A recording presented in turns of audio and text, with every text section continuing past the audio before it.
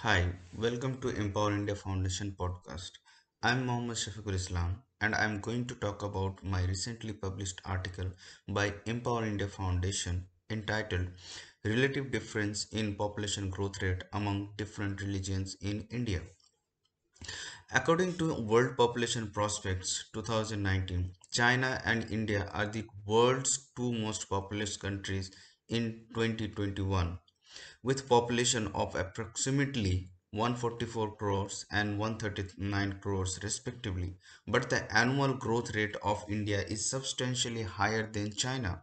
Moreover, India is ahead of China in terms of population density, standing at 416 females per square kilometer.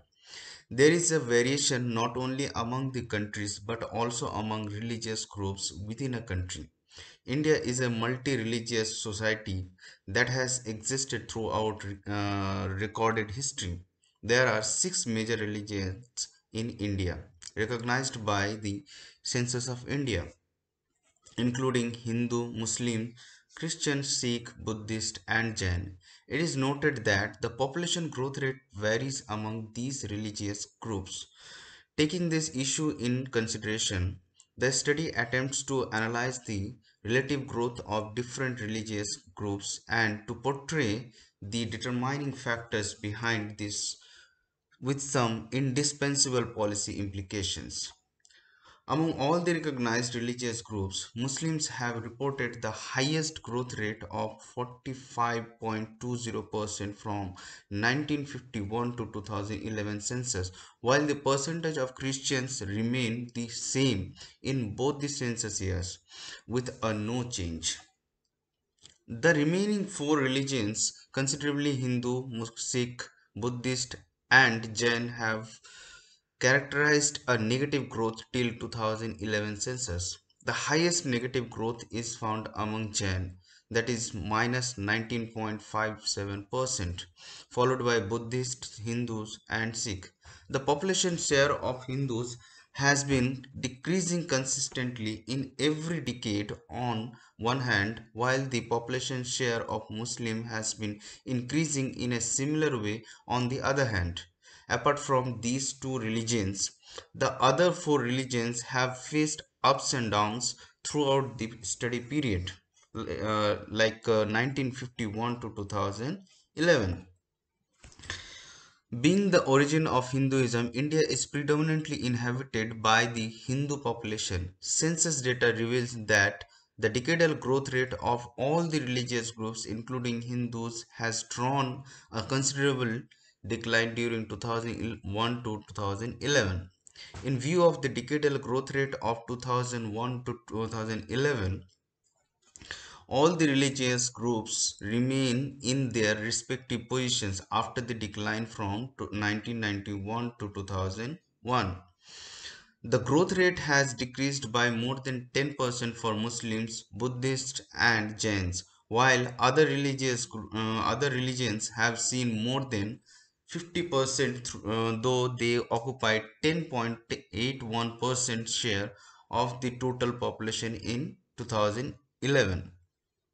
Despite holding the majority of the country, Hindus have reported the lowest change of decadal growth rate of only 3.59%.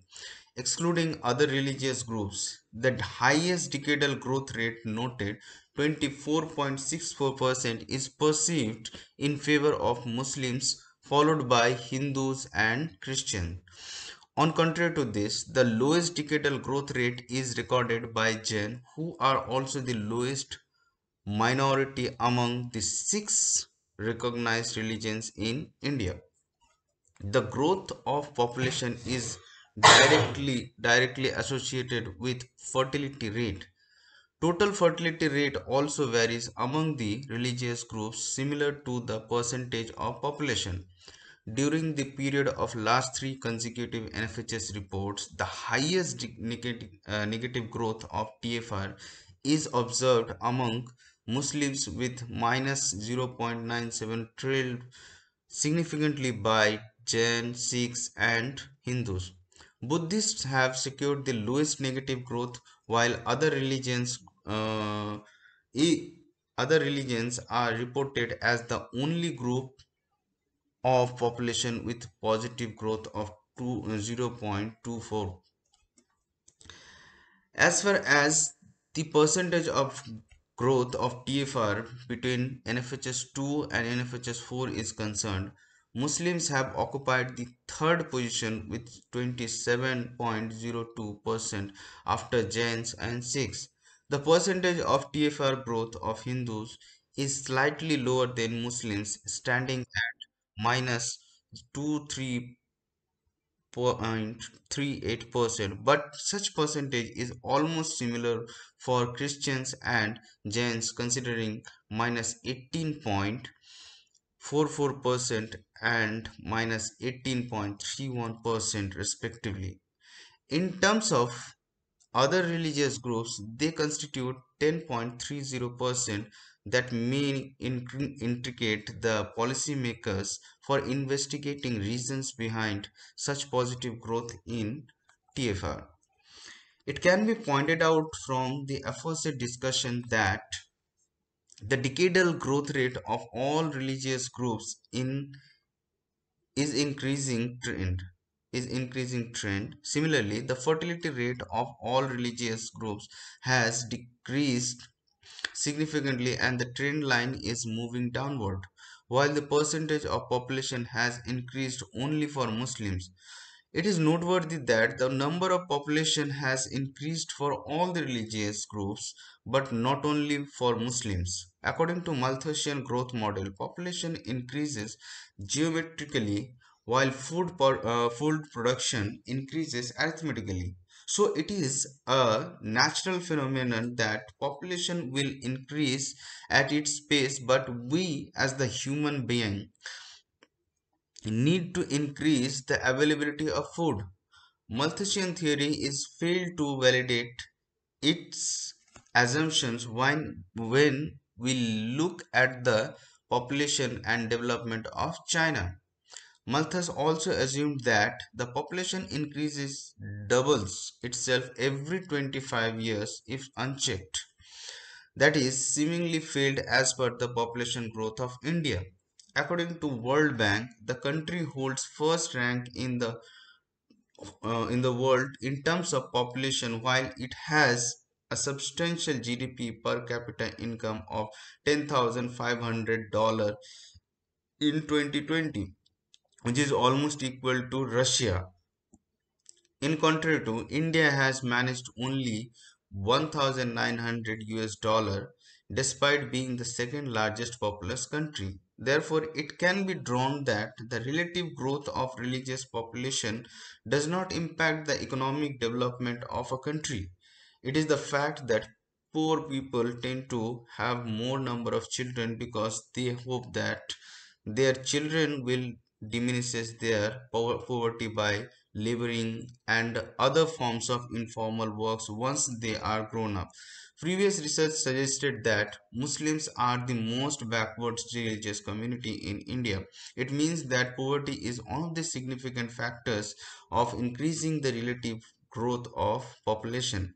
Nevertheless, the level of education of Muslims is increasing rapidly in one hand and their fertility rate is decreasing on the other hand. A study published on India by Pew Research Center advocates that Muslims had the highest fertility rate, but they also had the steepest drop in fertility rates. And during the period of 1992 to 2015, the total fertility rate of Muslims decreased from 4.4 to 2.6, and that of Hindus decreased from 3.3 to 2.1, suggesting that the difference in the birth rate between religious groups in India are much smaller than before. The gap in fertility rate among the religious groups are shrinking in India. It is obvious that socioeconomic conditions instead of religion are the influencing factors for high Muslim fertility rate. Moreover, poverty, illiteracy, and lack of health services are the driving forces of fertility rate. Indifference in assessing all these services increase the gap between the religious groups. Muslims have already started the adoption of family planning with the rate of 45%, while Hindus are not far away that of 54% and Sikhs with less than 80%.